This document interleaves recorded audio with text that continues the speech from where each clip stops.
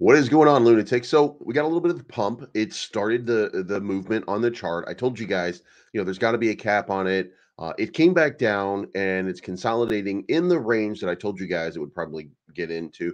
But we got that little pump to start with that brought back a little interest. And in the meantime, IBC was approved. So we're going to dig into Luna Classic today, see what's going on. Hopefully, we'll see a continuation of the price pattern and we'll be consolidating for another big move. So if you like this type of content, make sure you hit the like button, subscribe button, and the bell to be notified. Remember, this is brought to you by Terraport. If you are interested, go check out Terra Casino or Weeks if you want to do some crypto trading. KCEX if you are looking for a non-KYC affiliated brand. So let's get into it. All right, guys, just a note, in 24 hours, May the 24th, that is when the sentencing or the penalty fee phase of the trial with the SEC and Terraform Lab starts. Judge Jed Rakoff is deciding on this, so we'll see what happens there. Now, mind you, they are being influenced, crypto is, to approve the Ethereum ETF by the governments. Bitcoin already approved. So I don't think we see a softening of the approach, but we should at least recognize that there is something going on underlying some of these issues. There's government involvement, if you will. So, but first, the Terra Classic IBC proposal officially passes. The only person, the only people that voted no, Jesus is Lord. The only people that voted no with veto. So again, to continue, if you are staking with Jesus as Lord, you know what you should be doing. I don't need to tell you that, but so anyway, so that caused a nice big buy signal, and it played out. So we'll look at that in just 1 second. Also, there is a proposal right now for the creation of an unofficial Terra Classic website. Let me know what you think, and go to Commonwealth, kind of check it out. The problem, and this was according to research done in Q1 2024 in CoinMarketCap. There are only 3 blockchains that don't have websites or point to the wrong one, and Terra Classic is one of them. There are only 20 blockchains that don't have a white paper. Terra Classic is one of them. So there are essential problems for Terra Classic at this point that we need to solve that have not been solved, that are very simple. So if I want to find out what Luna Classic does, I have no white paper to go to. I have no website to go to. So far, we're still a ghost chain. Now, we could be thriving. We have IBC hooks, okay, so we can bridge with osmosis. We have certain opportunities. We have dApps that are built in the system. We have a robust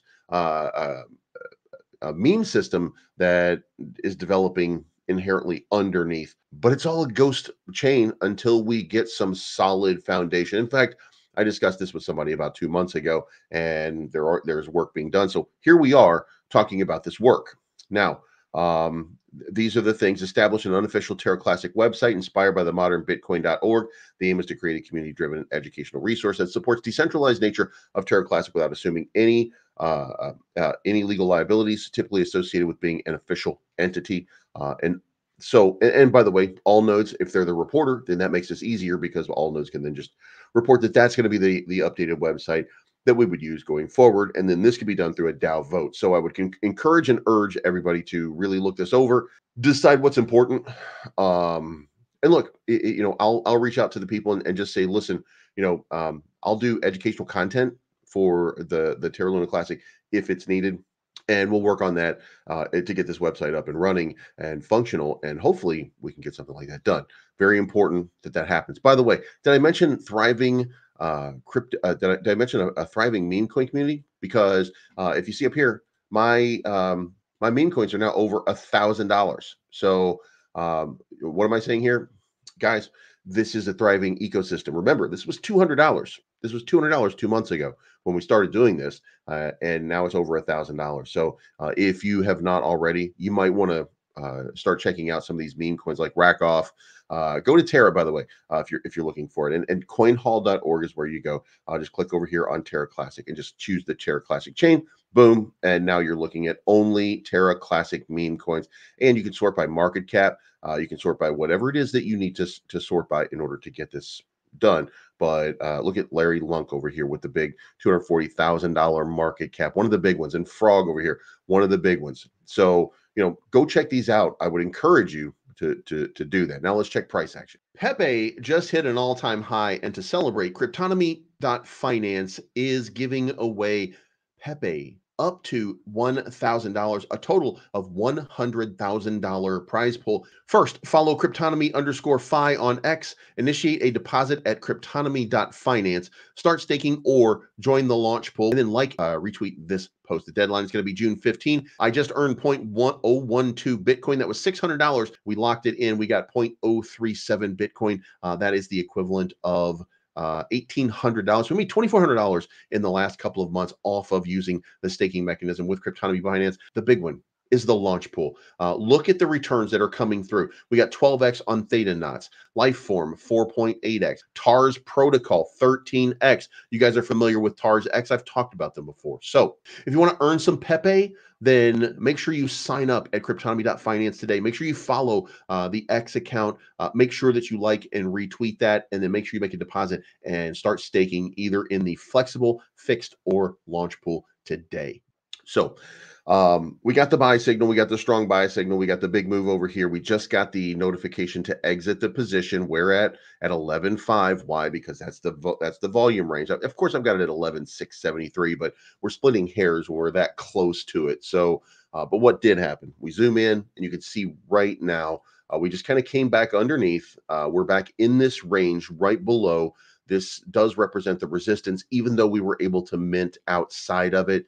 If you come over to the 4 hour, what you want to do is you want to get 2 full candles minting outside of that range. We got 1 candle that minted outside the range, and then we fell back in the second candle. So we didn't get a confirmation of a breakout, but we've got a strong wick down here at the bottom, which would indicate to me that there is some breakout potential and more upside to be considered. So that is right there right now. And by the way, the market is a little bit wonky because everybody's focusing on Ethereum.